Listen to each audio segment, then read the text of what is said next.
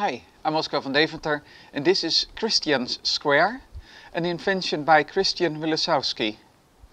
Some of you have seen the Krystian's disc before and also my failed prototype.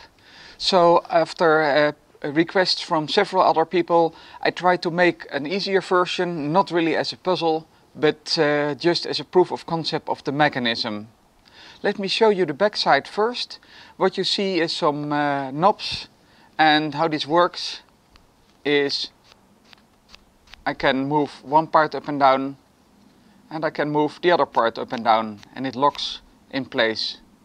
And when I do this at the front, I click to here and then I can make a rotation,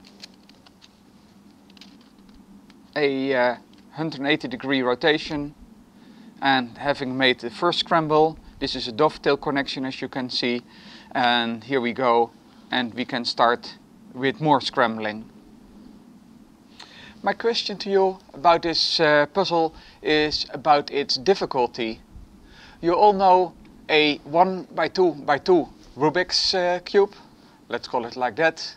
And my question to you is, this puzzle, is it harder or easier than that very simple 1x2x2? Thank you for watching.